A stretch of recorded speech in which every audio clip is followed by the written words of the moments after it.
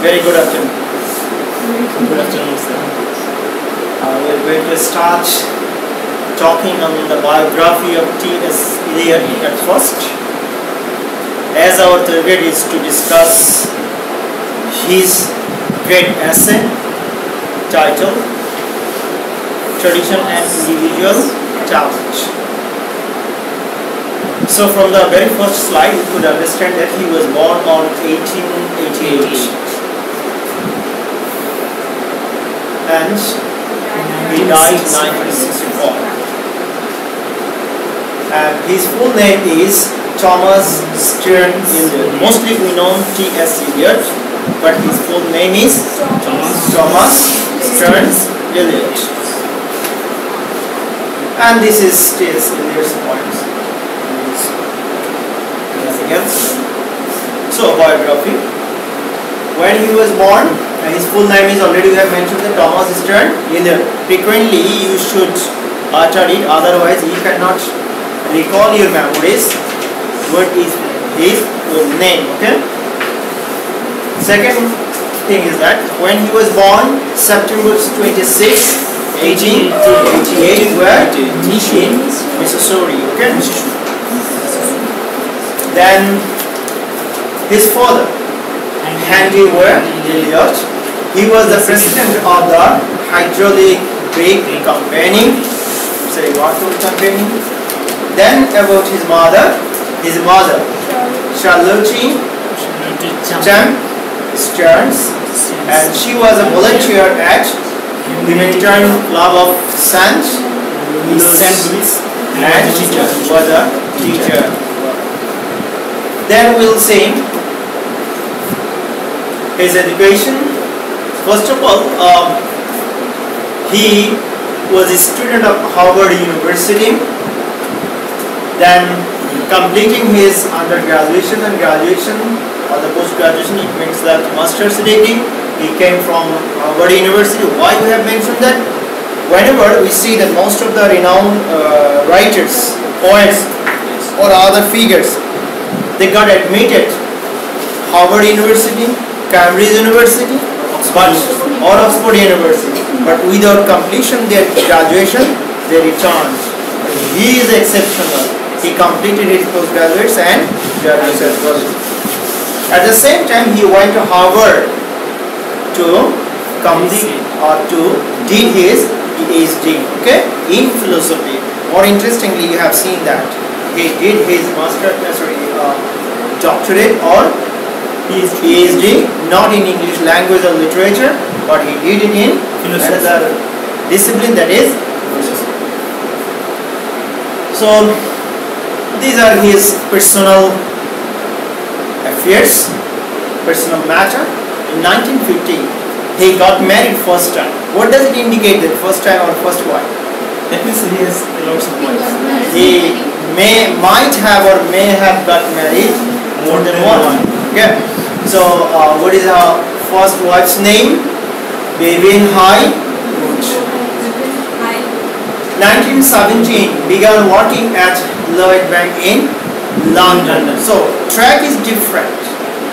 He was not actually he started his job in any educational institution, or it is not his profession. He changed frequently his profession, but from the other different disciplines of the professions, he succeeded wonderfully and remarkably. Okay. Then what do we say? In 1927, converted into Anglicanism. This is one of the caste of Christianism. Yes. Then in 1933, separated from the first wife, divorced his wife, and 1948 he became a Nobel laureate, Nobel Prize. When? 1948. Next, what do we say? 1957, married the second time. Is Valerie Fletcher, and she had been his secretary at publishing house. So it's very difficult. Whenever you are being you have a private secretary, either she is married or married, and they could became very close and got married. So So don't try to do it in your life as well. Right? So what? In 1965, he passed away. He died. Where? In London at the age of 77. House. This is the name of his house actually. So we can repeat. What is his full name? Thomas Stearns Eliot. Okay. When he was born, September 26, 1888. Okay. Where? In Missouri. He was a student at Harvard University. He completed his postgraduate and graduate from there and returned to London. Again, he went to Harvard for doing his PhD degree in philosophy. He started his career as a banker, and he got Nobel Prize when? 1948. 48. Yes. And he died when? 1965. So, here I'm getting some confusion. The ministry or secretary was his wife. Personal secretary. Yes. Publishing house. The publishing house means you know that from where he publishes his books frequently. Like that, okay? This is not a dignified one. Yes. Okay. So this is his work. First of all, you have read one of the points from this collection. It was published when? Provokes and Other Observations in 1917. Is the first collection of his writing, but not the first publishing. First publishing, which one? The first writing, first poem in his life. Okay. And second one is poems, a collection of poems. It was published in 1919. Then the second Wood. It was published in 1920. This is another remarkable text we have read already. The Wasteland was published in 1922. Then Ash Wednesday. It was published in 1927 to 30. What does it mean that? What does it indicate? It indicates that it is a series of publications. Okay. Then what we see? Quarters. It was published in 1943. Then Murder in the Cathedral. It was published in 1995. It should be actually used early rather than fourth quarter. Then final one. We can say that cocktail party. Do you have any experience about the cocktail party? No, sir. So, in brief, we'll highlight three texts. First of all, the Love Song of J. Alfred Crawford. You have already read it. Second one, we'll highlight the Wasteland. Third one is about the Hollow Man. The Hollow Man is also his remarkable point in his life. So, this is the cover page of the Love Song of J. Alfred Crawford. And the word it deals about the love, it deals indecision of word. This is the one of the characteristics of the modern people. Then powerlessness, importance, then esteem of consciousness. As you have read the modern novel, you are familiar with this, especially James Joyce's novel, A Portrait of the Artist as a Young Man, where we have seen that esteem of consciousness is the main thing, and it is one of the main features of the main characteristics of the modern people. In a nutshell, we can say that what is an esteem of consciousness? As you are listening to me, at the same time you are thinking the other thing as well. A man at a time can think five matters in his mind. So, and these are coming, these are changing his mind, and this makes or turns the people unrest as well. This is a word, esteem of consciousness. Sure, T.S. Eliot is saying that human mind can change time in a minute. That's why it is relevant to what? Esteem of consciousness.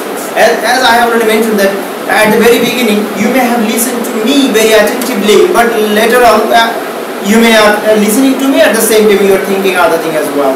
It indicates that within a single moment you have changed your mind as well. Okay. So, what is the context of this poem? The poem takes places at a tea party, and the speaker anticipates addressing a woman he likes. The first one covers which one love affairs is there. Okay. Second, the you and I most likely refers to aspects of the same person, the pessimist and the optimist. When you becoming an optimist, when you have lost interest of your life, when you think that I have no value in my society, I am no one in my family as well, even my wife or my husband may not care me properly. So in that time you are becoming optimist. In that time you are thinking that you pessimist. In that time you are pessimist. When we are becoming the optimist, thank you for your direction. When we become the optimist, when we know that I have the value or the opposite of the one, later on we will discuss it, and that is called the binary opposite. Binary opposite means the binary, dual opposite. Day. What is the opposite of it? Night. So light, dark, man, woman, true, false, optimist, pessimist. Okay, pessimism is there, and in that case we see that optimism. So whenever you are thinking everything is far away from you, that is the third person. In that time you are becoming pessimist.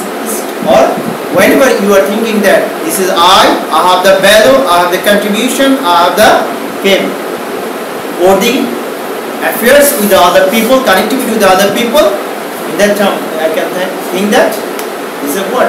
Optimist. While these are common interpretations for the poem, there are many different ones. Then we'll highlight in brief about what? The wasteland. So there are 5 sections you have read that. It's a really still now controversial talking. Some people say that wasteland is a collection of poems. How many poems are there? There are 5 poems. But most of the critics claim that no, it's not a series of poems, it's a poem, it's a collection. It's a single poem, but it has a 5 segmentations. Yes. What are the groups? The burial of the dead, the first one, second one the game of chase, the fire, sermon, dead by water, and finally we see that what the thunder saved. What is the last 3 words? Datta, Jaivam, etc. Okay? What? Observation, peace, and expressions. Okay? Then the theme of the wasteland, it was actually he highlights after the context of the first world war in Europe and before the second world war. And you know that in 1914 the first world war started, it ended in 1919. Okay, just after 3 years he had rated the impact of the first world war. So the fragmented and destroyed. So word never invites a word integration. It always invites a word fragmentation, at the same time destroyed. And sexuality is there. In game of chess, you see there is a relationship. There is a relationship, a couple. Extramarital relationship is there. But what they are mixing physically, they don't know. They are coming, doing their sex, and then leaving the house without any ambition. What does it mean that? After the first world war, the people are becoming very much adamant of what? First doing sex. Okay. And it indicates when it happens, when it becomes more and more, when they are frustrated. Frustration is there. And what? Repression. Globalization. Under the globalization, your intention is to what? To make the new colony. New colony, that is to dominate all over the country. All over the world. Not only the country, all over the world. And technological advancement and communication, multiple voices. So you are saying a technological voice, technological advancement. Whenever you have seen that there is a technological advancement, You are being connected with the other people. At the same time, you are losing your own identity, your own culture, own patience as well. You are hiring the other, and the Western people actually tries to work, export their ideas, cultures, so that you can be hegemonized and you can change your mind as well. Okay. Then what? Next one. Comment on the problems of modern society. Turning and turning in the between lack spirituality, lack community. So you have seen that nowadays the people are what? Lack of morality. Because they are not practicing religious activities, or they are not doing their religious activities properly. In the Western, you have seen it. A number of unethical tasks, immoral tasks we are experienced there. Then the theme, already we have mentioned the disillusionment, disgust of the period of after the First World War. Then contrast between the first fertility and the present sterility, and a mystical past linked to a new concept of history. The repetition of the same events, and why the modern people are trying to repeat something else frequently. Strategy to make you hegemonized. Yes. One example we can say that Lux. It's a branded shop, you know that. So whenever the company stops advertising it, what do you think then? New one will take the place. Yes. And you will forget about the Lux. When I was a kid, frequently I see that people used to one is what? Costco, another is Lilacs. Nowadays the people are not using it. Why? As you haven't seen an advertisement. So that's why the frequent or repetition is important. This is one of the aspects of modernism. Later on we will discuss modernism as well. So this is a what? The hollow man. You have seen the portrayal of the hollow man. What? Have you seen his head? Something else? It is about backward. Nothing is there. What? Vaporized. So our mind is that. Nothing is there. What we listen to the other, listen from other, we are trying to use it. So that's why we have no individual identity. Rather, we are the floating one. Identity less. Then this is the declaration of the poet T.S. Eliot. What? We are the hollow men. We are the starch men, leaning together, and Headpiece filled with straw. In your head, it is full of what? It's straw. Rotten product, poisonous, diseases. So nothing comes there. Well, what? Good things. You cannot get any good substance from your head because of the hollowness from your mind. So this is the nature of the hollow man. The modern people is treated or called by T.S. Eliot the hollow man. Do you think that we are not hollow men? Obviously. That's why the theory is introduced to us. Existentialism or crisis of identity. Who I am, I don't know. Why you want to be a doctor? Why your parents want to make you a doctor? Because this is the social phenomenon. Because our heads is full of straw. As a result, we are mentioning the words he has already uttered. Okay? Nothing is there. And what he says, you will be surprised in the last 4 lines. The final sentence is, this is the way the world ends, this is the way the world ends, this is the way the world ends. He repeats how many times? 3 times. 3 times. What does it mean that? It indicates that the modern world is not for what? The people. Because they have no reason, they are not what? Thinking about theirs, and they are only sacrificing, and they are becoming the hollow. Is it clear now? So any question from yourself about his biography? I think in a nutshell we can again repeat few What is his full name? Thomas Stern. Eliot.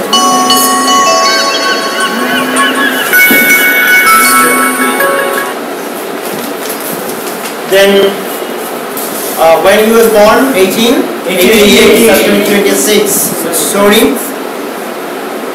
And who is it? What is his father? His father was a What he did? What did he do? He is a hydraulic. He is a high official of hydraulic brake company. His mother was a volunteer where worked the humanitarian club and was also a teacher. He got married how many times? Two times. Two times. Okay. When he achieved Nobel Prize 1948. When he died 1965. Can anyone repeat remarkable writings of T.S. Eliot? First one. So look at the other observation. It was published when in 1917. Then 1919 poems, collection of poems. Okay. When has he published his the greatest work of Westland? 1922. Okay. In the love song of J. Alfred Prufrock. Okay. What is the subject matter of it? Love, indecision, fragmentation, powerlessness, etc. Okay. Stream of consciousness is one of them. Anyway, the Westland, how many parts are there? Five parts. What are they? The burial of the dead. The burial of dead. The game of chess. Fire summon. Then death by water. Thunder. And the significant writing. Another significant writing is the Hollow. And he says that the modern people are completely hollow. Okay? Why? Because their heads is full of straw. They are fragmented and what? They feel indecision. They cannot take any decision at all.